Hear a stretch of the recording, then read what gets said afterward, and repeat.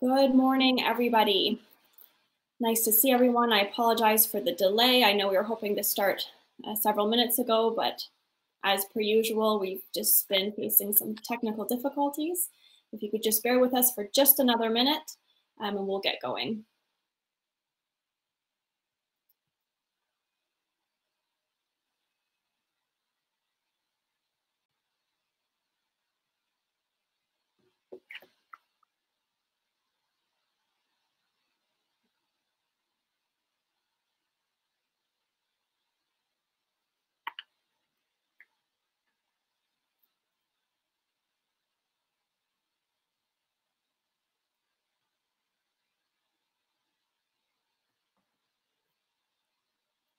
Okay, so welcome everyone, good morning. I do have all three elected officials either on the webinar and or on the phone, and so we will work our way through all the technical difficulties and hopefully be able to move forward with this town hall as planned. Thank you for joining us for our first ever virtual town hall meeting. My name is Shakiba. I'm the President and CEO of the Guelph Chamber of Commerce. And although much has changed in the last few weeks, I do want to begin by reinforcing our mission statement here at the Guelph Chamber of Commerce, which is that we are informed by our diverse business and community voices, and that we create value for our members by advocating, connecting, and convening to grow Guelph Wellington's economic prosperity. I want our members and the business community to know that although we are working remotely as a team at the Chamber, we are here, we're working virtually and remain committed to serving you.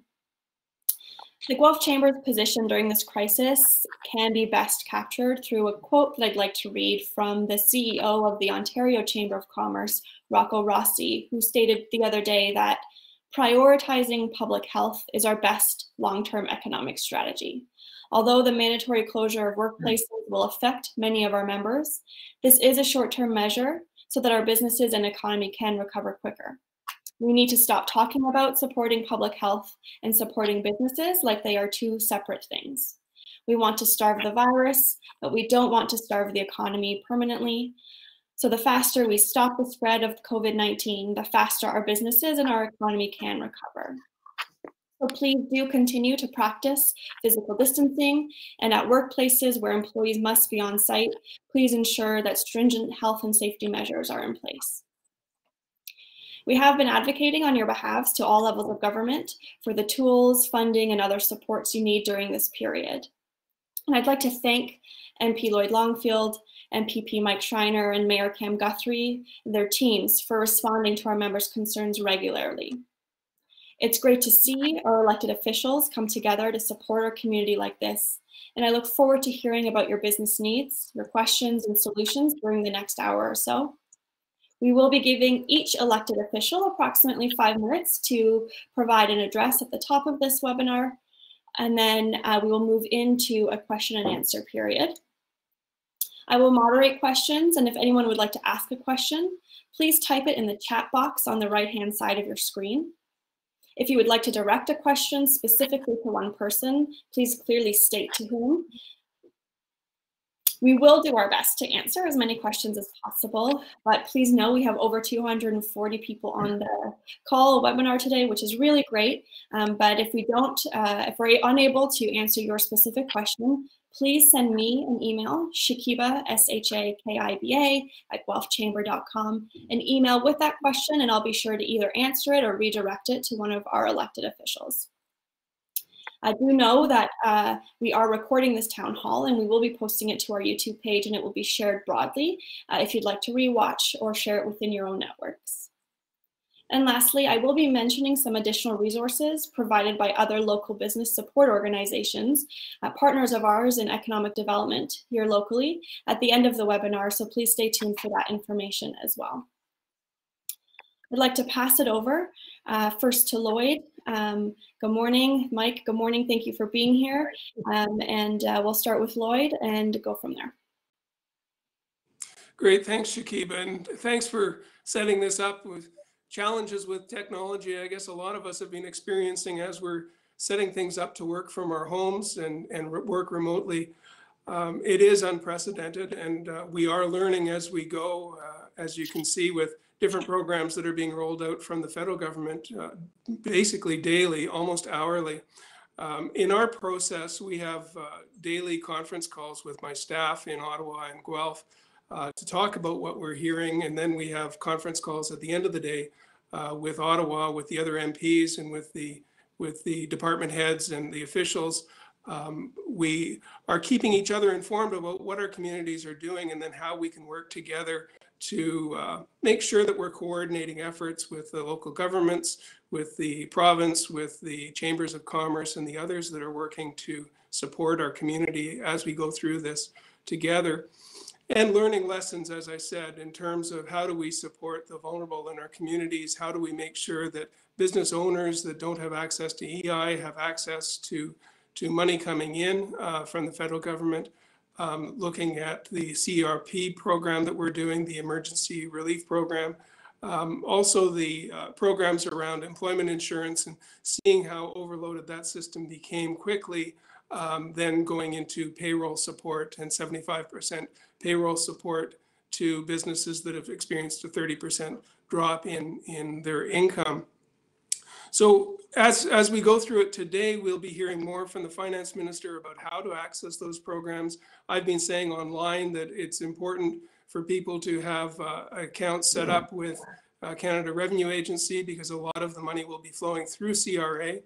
Looking at deferring taxes for people that are, let's say, seniors or businesses that would normally be submitting payments to the government, that they hold on to those payments until June, businesses holding on payments until August, and then working with the banks. And I've been talking with all the banks in Guelph to make sure that they're getting connected to the services that we're providing with interest-free loans up to $40,000 for businesses with payrolls between $50,000 and $1 million, and having 25% of that forgivable if the loans are paid within a certain period of time.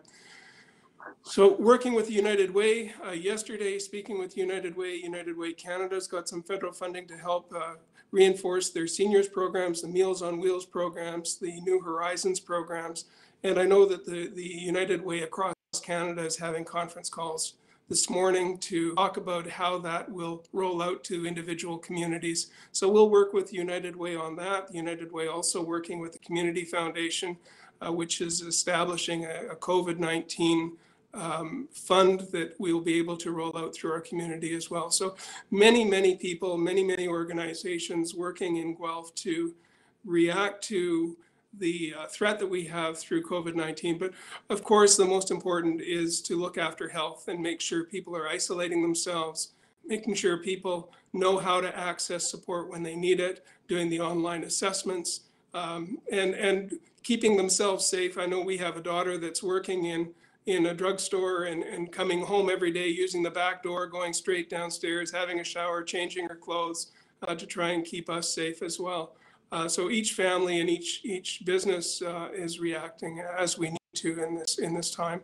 And I'll turn it back over to you, Shakiba, and thank you so much for getting our technology mostly up and working. I know a lot of that's beyond your control, but it's great to see Mike and you, and I'm trusting Cam is in the background somewhere.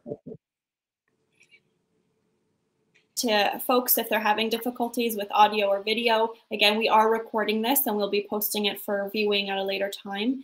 And feel free to continue to flag concerns or questions, general commentary in the chat box. I have team members also monitoring. So thanks, Lloyd, for that update. And Cam can hear us, and worst case scenario, if he isn't online with us in a few minutes, I will just call him on his phone and we'll hear from him through my computer. But I'll pass the mic over first to Mike. Okay, thanks, Shakiba. And Lloyd, great to see you. And Cam, hopefully you can hear as well. And just thank everyone for joining us today. I think my biggest message is I've just been so inspired and impressed by the way people are really pulling together, our entire community, as well as all three levels of government. I think Lloyd and Cam and I have been speaking or texting pretty much every day. I will give credit to the provincial government. I have a direct line now to almost all the ministers, and we're talking on a regular basis to make sure people have the supports they need. I especially want to give a shout out to the healthcare leaders in the community. I know the family health team was one of the first to say, hey, let's set up an assessment center. The healthcare leaders have mobilized, and we have issues with the unhoused population and more vulnerable population in Guelph. People mobilized very quickly over the weekend to set up solutions. And so I'm just impressed. I mean, I read kids' stories last night on a Facebook Live page set up by people here in Guelph. So a lot of people are really rallying to help each other. And also just all three levels of government as well as all parties. And I can tell you at Queen's Park, the all-party conversation started early in March. And we negotiated our way through a number of unanimous consent motions to pass legislation, one for the functioning of the legislature, and two for the first mini budget / relief package from the province. And our next round of negotiations start tomorrow. And I'll be back at Queen's Park on April 14th. And just real quickly, and I'm sure as things go on, we'll probably go into the details. But the province's aid mini budget / aid package was around a $17 billion package, though there's some dispute around those numbers, which I won't get into unless asked specifically. About $3.3 billion of that goes directly to healthcare. And I think one of the things I'm hearing from people on the front lines in healthcare is that we're probably going to need more personal protective equipment. And so I'm going to be looking for increased allocations there, though there is about $1 billion in contingency funds that allows the government to respond quickly to changes. There's about $3.7 billion for supports for people and businesses. And I think for the people on this call, out of that might be the most interested is there is a fund for food banks, shelters, nonprofits serving vulnerable populations that you can apply for. So I've already started meeting with some groups on that. For small businesses, an employer health tax exemption has been increased to $1 million for those of you with payrolls under 5 million, which is something I've actually been advocating for a long time. So that was nice to see in there. And then those of you probably are aware of changes in the way time of use, temporary changes around time of use rates for electricity. And then there's about $10 billion in mostly deferred taxes for businesses, which we can get into those details more later as well. But probably the most prominent here would be $1.9 billion for deferral of WIB payments, which I know directly affect businesses, nonprofits, and charities in terms of your payroll expenses, and $1.8 billion in deferred educational property taxes, which can help free up cash flow for municipalities.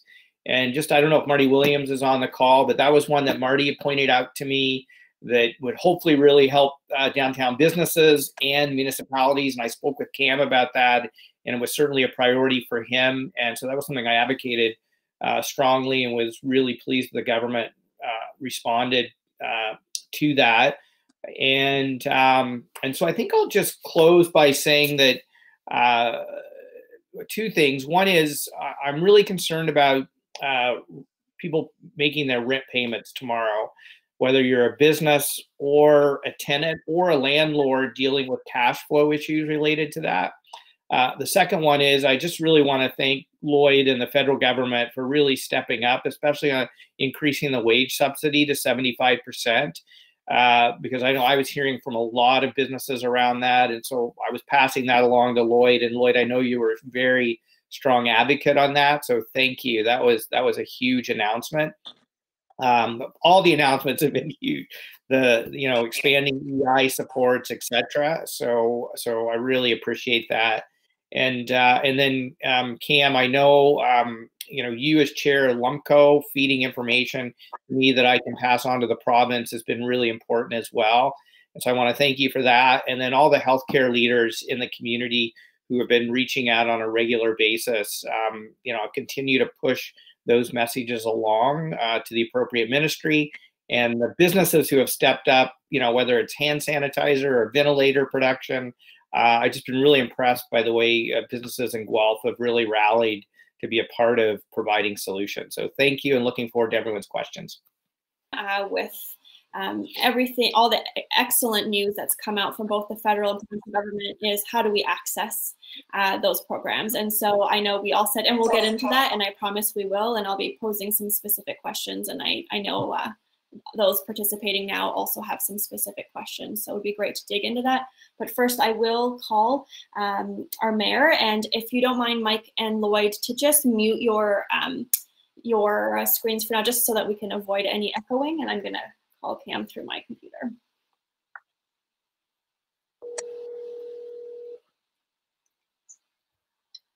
Hey, Shakiba. Hi, Cam, you're on. Can everyone hear Cam? Go ahead, Cam. Okay, sorry that I'm not able to connect the right way there, but it's good thinking on your feet there, Shakiba, to give me a call and just use the phone here. So I have been able to hear, I believe, most of what Lloyd said and Mike, and just to echo, we have been working really well together. So thank you to the other levels of government. As most people would probably understand, the municipal government is trying to, we're in a unique position because we are trying to handle and respond to the things that are under our control, but then we are also reacting to two other levels of government that are making decisions above us. And so it's been a very interesting few weeks here as we have been trying to make decisions and then also react to the changes up above.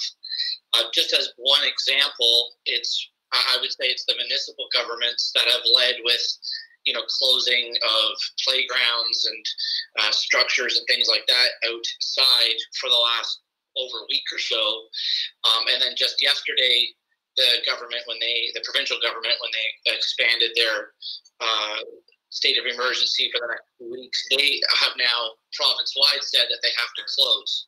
So sometimes it's us making decisions from the municipal end where the provincial government is coming along, and then a lot of times it's the provincial government making mandates that the municipal government then has to respond to. So it's been very interesting.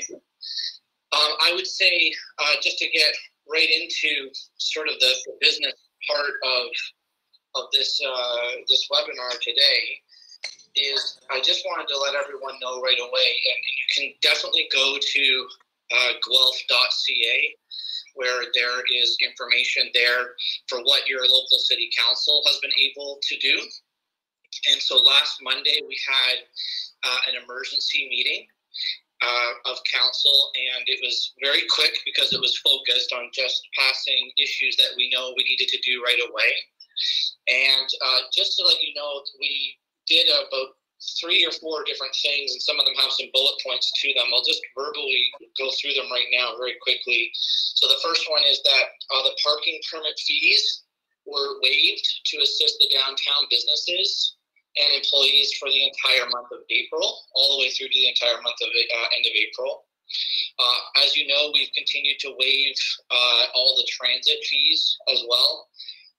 And so that has come into play for those that need to go to work, need to go to appointments, things like that. And then when it comes to property tax relief for the businesses and the residents, again, right through for April, the next payment schedule for property tax was supposed to be April the 30th anyways. But we are waiving any interest, no penalties or anything that would apply from May 1st on for those that might not be able to pay that on the payment schedule.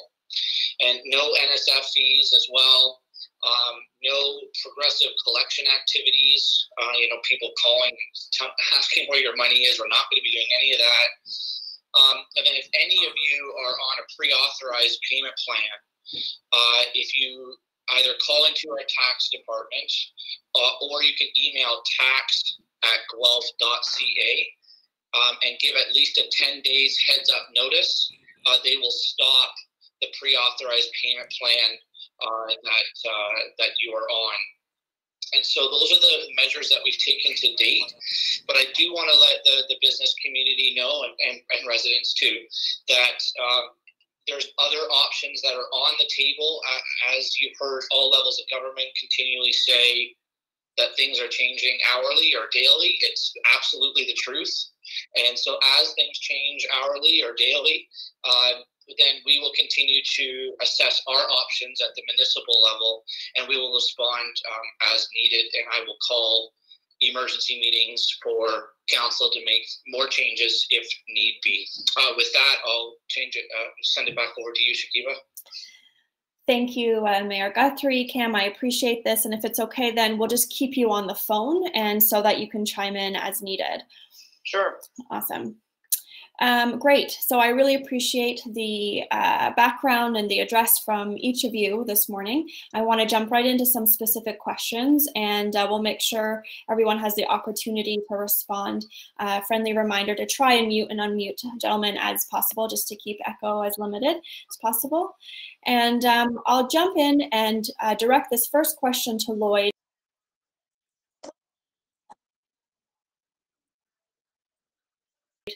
We have a lot of uncertainty around the CERB, EI, and wage subsidy.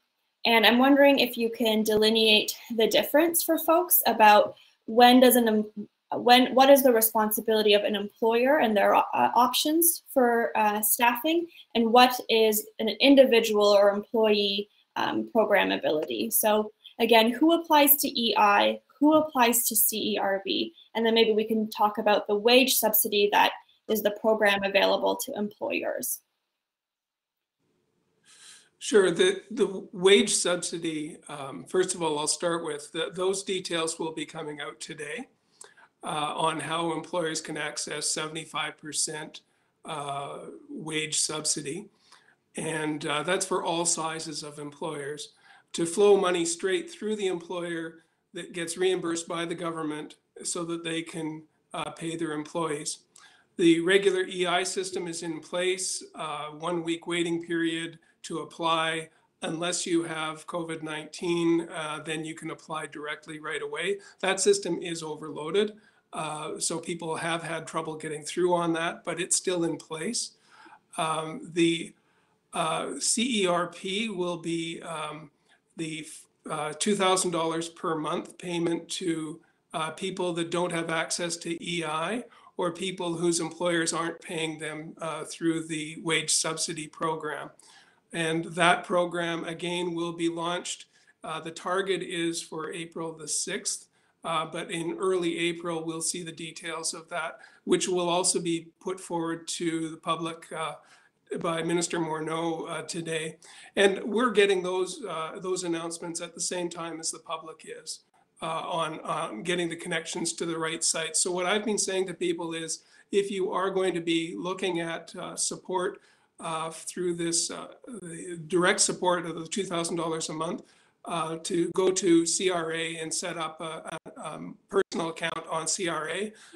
And there's ways of doing that by answering some questions, your social insurance number. There's one of the lines from your 2018 tax return that's asked for, and you go in through your bank account when you need your password for your ATM password, so that the federal government can then directly deposit into your personal accounts.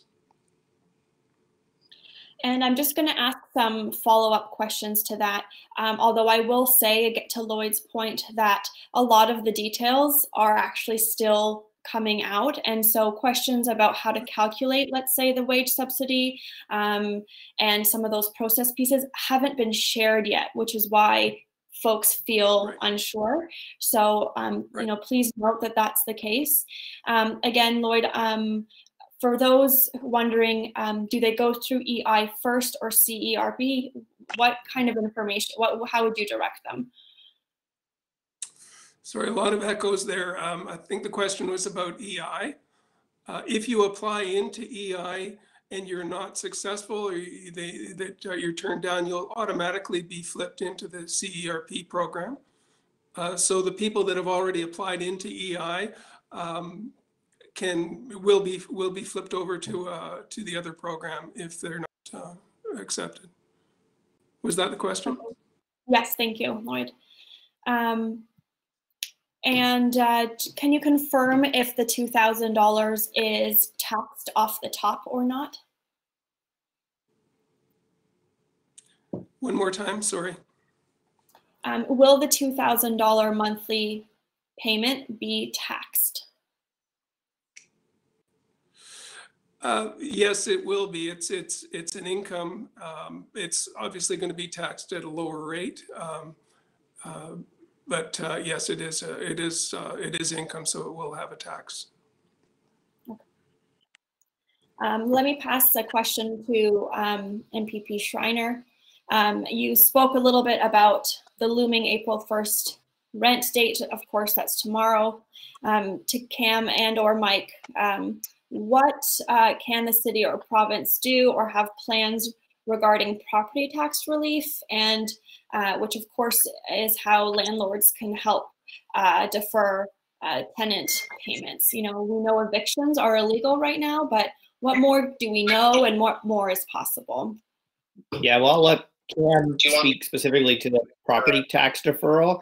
I can say one of the reasons we pushed for the 90-day deferral in the municipalities paying the education portion of the property tax. Oh. Sorry, no Mike. I'm just going to ask Lloyd, if you're not muted, if you could mute yourself. And then I'm going to let Mike continue speaking, and then I'll pass it to Cam. Okay, great. Thanks.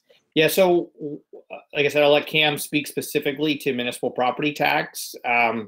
So one of the reasons we pushed for the deferral of the municipality paying their portion of the education property tax payment was to give municipalities the cash flow to be able to work with residents and businesses on property tax. So the municipality will eventually have to pay that the way the legislation is written right now. So it's a 90-day deferral, which will hopefully free up cash flow in the short term for municipalities. I was hoping that there would be some sort of emergency rent program in Ontario, similar to what BC and Quebec and some of the other provinces have done, because I know it's going to take a little while for people to access their federal benefits. But the good news is, in the short term, at least, nobody will be evicted. So eviction notices may still go out, but the province is not going to enforce any eviction notices. So nobody has to worry about being evicted if they don't pay their rent on April 1st. But sorting out how that's going to look further down the line is something that at this point, landlords and tenants, both on the business side and the residential side, are going to have to work out. Okay, great. And now I'll pass it to Cam. Thank you. What Mike said there was all accurate. From a timing perspective, I think just touched on this a little bit in my opening remarks, was that everything is on the table for review. And when more information becomes available on the impacts and the options available to us from a financial point of view from the municipality to try to help out both citizens and businesses, then that's something that we'll have to take a look at. That is already being looked at and reviewed. I can confirm that already. So that's just being worked on at City Hall. But just to give a little bit of again, a time frame issue, we had our emergency council meeting on Monday last week, where we did all of the issues that I outlined in my opening remarks to try to help with some relief.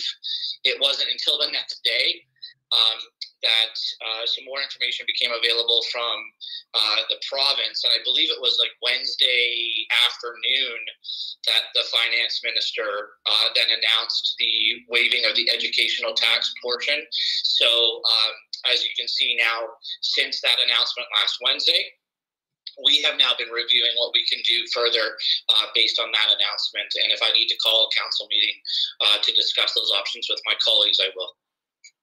That's great. Thank you for that update, Cam. Again, I recognize and I will echo the frustration businesses and residents generally have that we're hearing about lots of different avenues and opportunities, but the truth is that we don't have all of the information or the processes in place. But so if anyone feels confused or uncertain, it's because that information isn't clear yet. I know all levels of government, though, are working really hard at making it clear. And again, I'll reiterate the comment Mayor Guthrie made that Guelph.ca on their COVID page of the City of Guelph website has all the resources for residents and businesses. It links to, excuse me, different government sites, to the chamber site for businesses, and also for individuals and employees. So do check out that information, and it is being updated on a daily basis.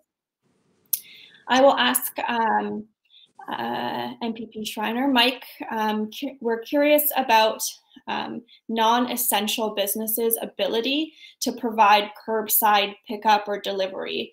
We know that some chains like Staples and Amazon's, of course, are still delivering. Can small independent businesses who are not deemed essential continue to do so? With that yesterday, and we're still waiting on clarification from the ministry, to be honest. And so because of the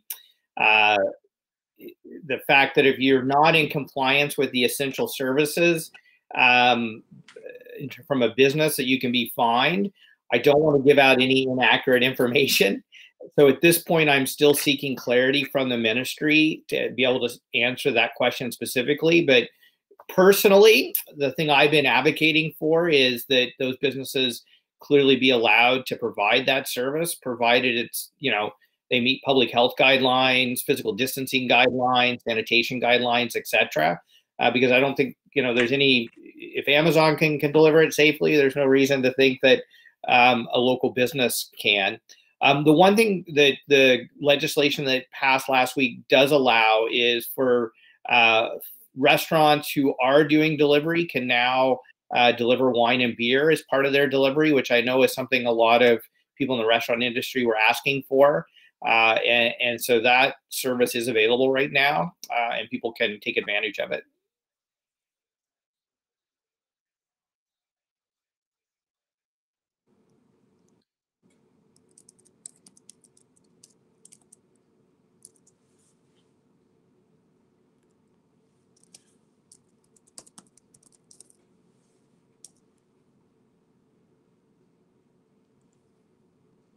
I'm muted, I'm sorry. My question from friends at Innovation Guelph. If an employee chooses not to work out of fear for their safety or their health, but their company is still working, are they eligible for the benefits like CERP or EI? And further, what additional measures are we considering for different quote unquote essential businesses? We've heard lots of anecdotal concerns for folks working in construction, as an example. I'm distracted because somebody was texting me a question. Yeah. I know, going from every angle. No problem, and happy that you're taking them from all different platforms. Yeah, no, curious about whether, so first of all, perhaps there's a question to Lloyd about whether or not employees who are concerned for their safety, their health, because their business is still in operation, but they don't believe it's safe to be on site, can they access EI or CERP? Yeah. And then further to that, one of the most common industries that we're hearing from with that concern is construction industry. And curious, Mike, on your end, whether or not you have any feedback or commentary to that. So I can take the CERP and the EI. In terms of EI processing, you need a record of employment, so that would sort that out, that if you are still working and you don't have a record of employment, then you wouldn't qualify under EI. The CERP system is yet to be announced, and the details haven't been announced, but there will be some type of an attestation at the beginning of that, and don't know that's going to say yet, but you'll have to look at that and see what type of application responses you have to give in order to Yeah, and so on I don't have that answer yet. Essential business list. Later on today. First of all, I will post the 1-800 number in the chat line for those of you who don't have it. And I realize there's a backlog on all of these lines, and so I almost hesitate to post it. But for anybody who has questions around where they stand as an essential or non-essential business in terms of opening, we're directing everybody to call, because you want to make sure you have really accurate ministry confirmed information, because there are penalties associated with non-compliance. Construction sites have probably been the issue that people have raised the most concern with me, and just seeing it in the public as well. So as you know, construction the province has deemed it an essential business. The Premier has on more than one occasion indicated his frustration with not all construction sites complying with good public health guidelines, hygiene, etc. What I've been doing is when individuals call me with concerns about any business and their safety protocols, I've actually tried to reach out to that business owner in a nice way and say, people have expressed concerns. You know, I highly advise you to follow public health guidelines, make sure you're practicing safe physical distancing, you have proper washrooms and sanitation, you have hand sanitizer, etc. So, you know, in the case of construction, people aren't sharing tools. Like, there's a lot of safety protocols.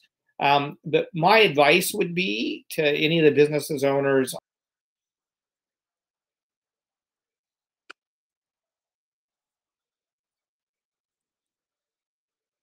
on the call, that if you can avoid, even if you are deemed an essential business, if you can minimize your operations to those essential services and closely follow public health guidelines, it's certainly going to help, because it's absolutely critical that we slow the spread of the virus, and that, you know, all the things you've been hearing, you know, flatten the curve, reduce the peak, all of that is so critically important, primarily because we want to give all of our frontline healthcare workers a fighting chance, and that we don't overwhelm our healthcare system. But also, you know, it just flat out is those types of practices save lives.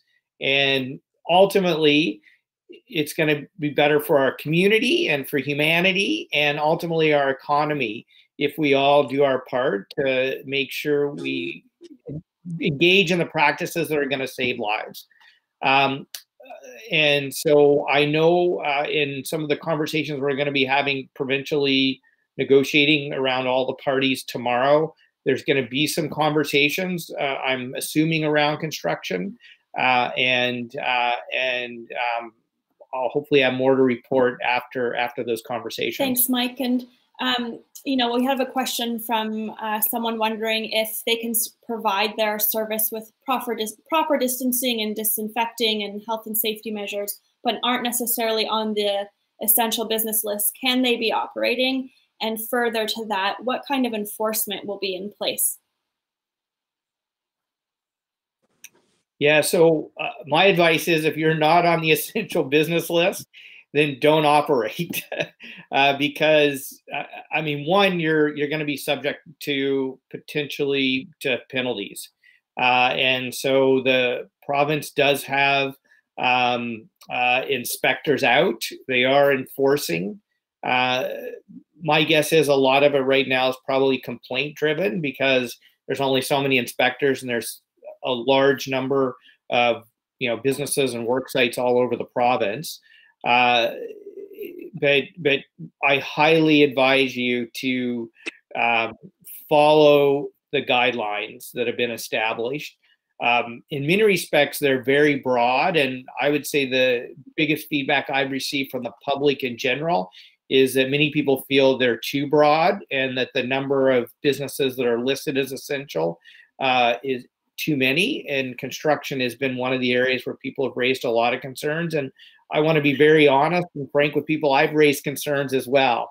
So I, talked to the Premier directly and brought it up in debate in the House, that I was concerned because I'd rather see a short-term slowdown in economic activity so we can get the economy restarted sooner and start talking about recovery sooner. But I think personally the priority has to be saving lives and stopping the spread of the virus. And as soon as I get a moment, I will post the 1-800 number in the chat box for those of you who don't Mike, have I'll it. give you that moment now and maybe pose a question to Mayor Guthrie. Cam, and any other officials, gentlemen, if you have feedback about this generally, with different payments being deferred, but in this case, let's say asking for property tax deferrals, will the balance be due immediately or prorated? What will payment look like when those kinds of fees are deferred, Cam? So that's actually, that's a good question. It's actually being reviewed right now. I'm sorry I keep saying the same answer. It's just a straight answer though. Since last week when as I said, when the province announced the deferral of the education tax portion to help give some breathing room financially to municipalities. So since that Wednesday afternoon, our finance staff have been plugging in different options and trying to realize the different impacts of choices that could be in front of us for our council to decide. And so that I can't quite answer it only because I haven't seen the impact reports from our staff yet. And so I thought I would just be direct in my answer I would just say stay tuned. This is not something that I want to have prolonged, that we, don't get at it right away. We are getting at it right away. So just stay tuned.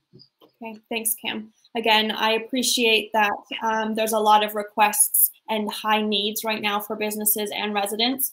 I know that all three levels of government are working hard to address that, find solutions, and get that information to us as soon as possible. Again, I just really want to reinforce that information is being collected collectively. It will be on guelph.ca website. Anything business related will always be on the Guelph Chamber COVID website. Anything residential related on the city site. And we are working and will continue to work collectively to have the details of the programs that we are talking about to you in a timely fashion with as much instruction and support as possible as well. I'll ask a question to Lloyd.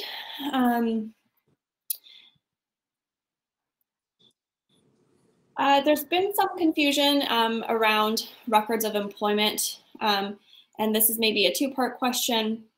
What kind of instruction should employers know about as they may have to consider laying off employees? What do they put on their ROE? And then further to that, there was a question about as an essential service, and I want to read it directly here. The question is, employees are requesting ROEs, recognizing that self-isolation will provide them EI or perhaps CERP. How do we avoid fraudulent claims? Any feedback about ROEs generally, Lloyd? Yeah, the box you check off is shortage of work.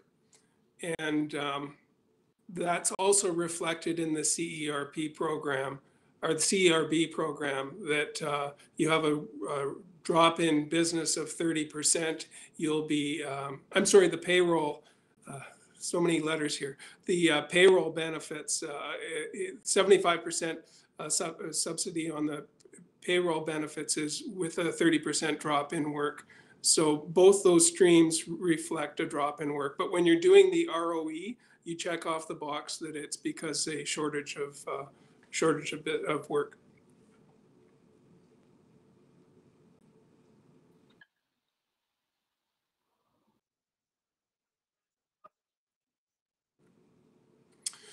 Yeah, the Prime Minister in his address said, don't game the system.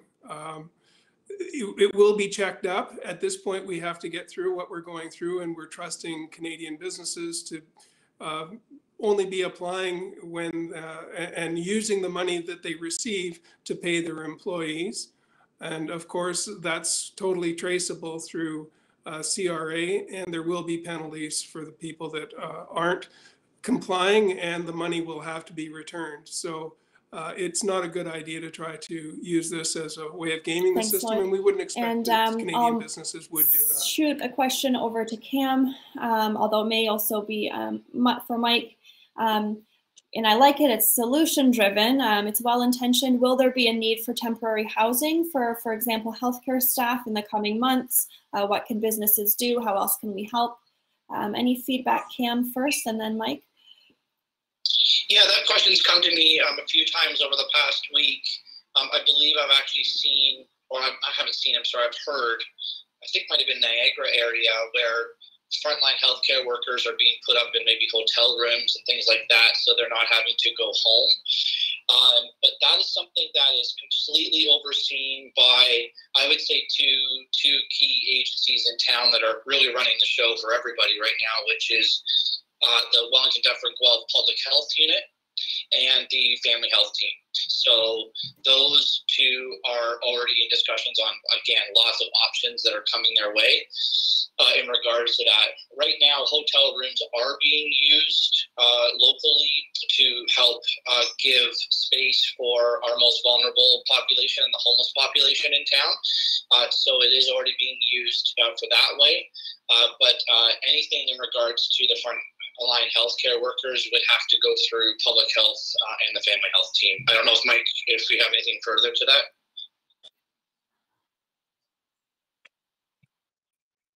I would echo what Cam just said, and just say that the Poverty Task Force, the Family Health Team, Community Health Center, Drop-In Center, Hope House, everyone really rallied, particularly when it came to finding spaces for people who don't have a home to shelter in place, and there is some provincial money to support those types of initiatives, which we can help those kinds of organizations with.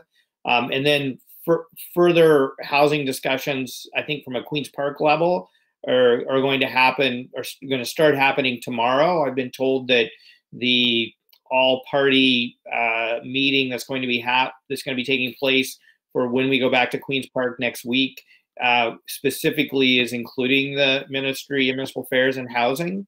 And so we're going to begin that conversation and hopefully have more information soon. I want to be really conscious if I could, of time. Oh yeah, go ahead, Lloyd. Sorry, if I could add, I don't know how you do this with this technology. We've increased the Reaching Home funding that'll be coming through the county as well for homeless strategies and supporting people that are experiencing homelessness in Guelph. We also have the Canada Housing Benefit that was scheduled to be rolled out at the beginning of April, somewhere around April 6th to 8th, somewhere in that period, again through the county. And the county and I have had some conversations about that it is still scheduled to be rolled out. Perfect. Thank you, Lloyd. Thank you all. I, again, just want to be mindful of everyone's time today. And I want to just give some additional resources. Again, I believe we caught most of the questions, but if something very specific was missed, please do email the Chamber or myself directly and we'll follow up with you.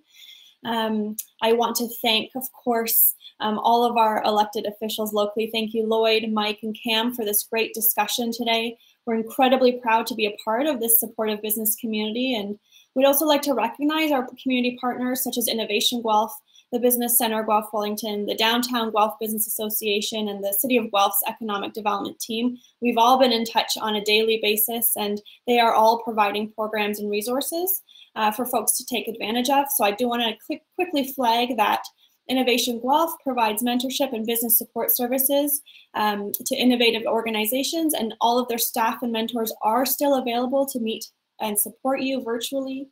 The Downtown Guelph Business Association is staying connected to all of their member business organizations.